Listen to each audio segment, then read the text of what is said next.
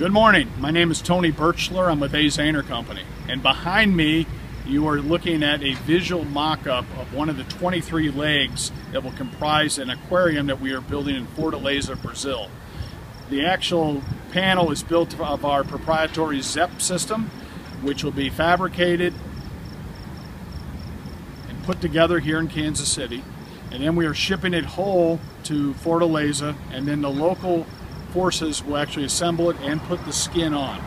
The actual height of the leg is about 10 meters, but what you see behind me is 5 meters tall.